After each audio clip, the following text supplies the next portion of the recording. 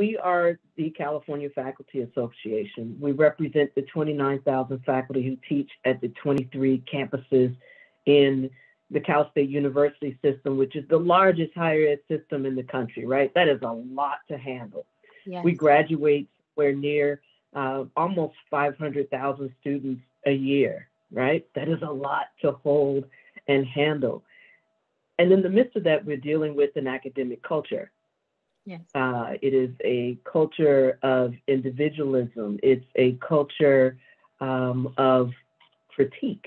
It is a culture of really having to help people to adjust themselves to this notion of us.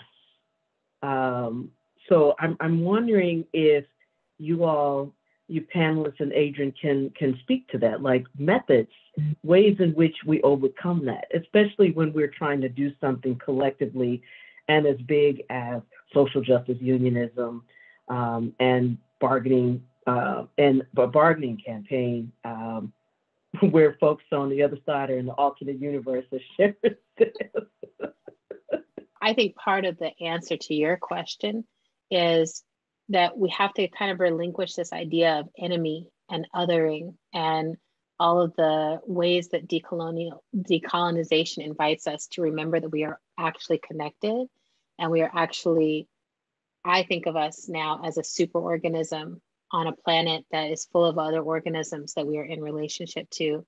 And so this alternate universe you speak of, it's not a myth, right? It's like, it's truly, especially with the way the political landscape is right now, people are getting different information, different worldviews, different values, and you can move through life. You can kind of be like, I'm only going to see this. And that narrow worldview has actually been of service to those who are privileged in our society. So they're not eager to give it up. And the thing that I think keeps opening that door is they're not happy there either. They're not necessarily happy there either. And this was the trick I figured out with rich people. So I was like, you've got all this money and you're miserable and you're lonely and you're isolated and you feel like a fraud and you're depressed. And I mean, like, what the hell? Don't give me any of it. Or maybe a little bit, I need to get by. But this idea of having enough is not present for those who are currently structured to privilege from these circumstances. And the gift I think that we can be in practice of is, what is enough? What is enough? And consistently asking ourselves that. And now when I do visioning work, myself or with others, that's the question I'm always asking is, are we satisfiable? What would actually satisfy us? And what is the timeline in which we can experience that satisfaction? And is that timeline satisfiable, right? I'm like, if the answer is, 3 lifetimes from now, you could be satisfied on this thing. I'm like, then this is not the vehicle for me because I want it now. My people have already been lasting and surviving and being unsatisfied and being not even given an opportunity to think about what would satisfy us for too long. So now, as one of the freest Black people to ever live in pure relationships with other free people, what is going to satisfy us? What is enough? And there's nothing vengeful in it for me. There's nothing in me that's like, I need to destroy someone else for my satisfaction. And I keep checking on that because there's days, there's definitely days where I'm like, do you have to die? But mostly I come back into my center. I recognize that the hurt is in that person, or the hurt is in that system. The hurt is in carrying too much for a person alone to carry. And the answer is in community. The answer is in the collective. The answer is in relationship. I think a lot of our current work really is about changing systems. We are academics. We have, colleagues that are just concerned about selfish things. And many of them have thrived very well in the system as it is. So when we look at the changes that we want to see, I think something that's always helped us in our current ARSJ work is really emphasizing the demographic shift of our students. our students really allow us to be very strong and forceful about the direction that we're taking our union, the issues and concerns that we know are important. And I think by looking at systems that need to be changed, it means we're not really attacking individuals. We're saying that if the system changes, it changes and makes it better for all of us, and particularly for all of those folks that really have not had access to the center of power and the ability to make decisions on their campuses, et cetera, et cetera. So it really makes it just better for all of us. I think that's one way that we're dealing with this academic world that we live in. Mm-hmm. I like that, Charles. It reminds me how much I've learned from my students. I think from teaching really challenging courses on racism, which when I started was in white classrooms, and the demographic shift has really changed my course evaluations. I went from somebody who made no sense to somebody who is just so intelligent and so enlightened, right? And of course, I didn't really change, but in what I was teaching, but I did change in how I was teaching. And that's what I'm saying is that practice, the pedagogical practice where I knew I had to establish a relationship with my students. They had to know that they were okay with me, no matter whether they were an A student or F student, not that I look at them that way, but they feel that, right? And I was like, you are not your grades to me. You know, we are all here together in this journey together to work on this subject together. And I just found that when I could make that loving connection with them, we could go anywhere in subject matter than if I was, and I could get upset with them. I could be like, what is this bullshit, right? But they could hear it because they knew they were okay with me. And I just think that was such a good lesson for how we do our anti-racism social justice work in CFA is we have to be, you know, like, you're okay with me and we are doing this work together. And then from there, we can do much. Right. Mm-hmm. It's like the conflict itself is generative. That piece is always, so, you know, to me, that's the breakthrough of any relationship or any community or any group, is that we don't try to tuck away the conflict, that we don't try to smoothly glide over it, but that we recognize, like, when you're agitated, when you're really, you know, when you failed or you're upset or you're mad at me or we misunderstood, that's when the skin is in the game. You're like, I care enough to care. Mm-hmm. I'm feeling something, because if I don't, you know, a Virgo sun, I'm like, I will not talk to you and I will disengage, and I can be very cold actually. But if I care and I'm in it with you, you know, we're going to fight. And I feel like learning that changes everything. And I keep thinking about this, you know, I feel like it at every scale, the fractal component of it, where it's like, oh, it happens at every scale. So the people who are scared to fight in the academic realm, they're not having good conversations at home either. They're not having good conversations with their families. They're not having, you know, it's like, it's total. And so we live in that society that's like very violent, but has blinders on the actual conflict. And I hear y'all changing that, right? They're like, we want to take off the blinders. We want to actually look at each other. And that means there's going to be tension, and we're going to stay in with each other, because that's what loving is, really. You know, it's loving. I really appreciate what you're saying, and Charles, and sharing what you all were sharing as well, because I've been thinking a lot about this, in that, you know, the institution or the university, which is made up of people, right, do want, you know, I don't know how to say this, but I think oftentimes what happens is that it's so easy to center the institution. Mm-hmm.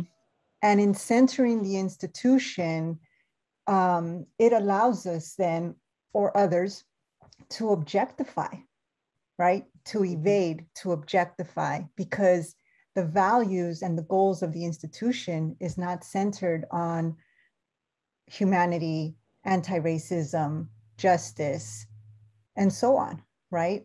And so when I think about our work and our accountability to one another, because as CFA, it's not this other third entity, it's us, right? So we have made a very conscious decision that it's not the institution that we're centering, but it's the community, the collective that we are centering. It's each other that we are centering. And that to me can sometimes, like you were sharing, be a lot harder because you have to then engage in the conversations that are difficult. You have to embrace each other in those moments that can be difficult. But we also uplift each other in those moments that are so inspiring, that keeps us moving. But when we're in an institution almost 24/7, even through Zoom, it's a daily conscious decision to decenter that, because it's so easy to slip into that centering of what we work and are in. So can I ask you a question inside of that? And all of y'all can answer this, but like one of the things you're saying is like, we're doing this anti-racism work, we're doing social justice work. And one of the things I always experience in institutional spaces is that the use of the institution to depersonalize is the main way that we resist the changes that are required in order to turn and look at race honestly, and in order to turn and look at injustice honestly. And so I would imagine that there's been a lot of challenges and there are a lot of challenges that you're dealing with. And it sounds like one of the strategies is bringing the people back into it, but I'd love to hear a little bit more, like, what are the challenges y'all are coming up against, and how are you responding to those as you try to bring the human back in and center in that institutional space?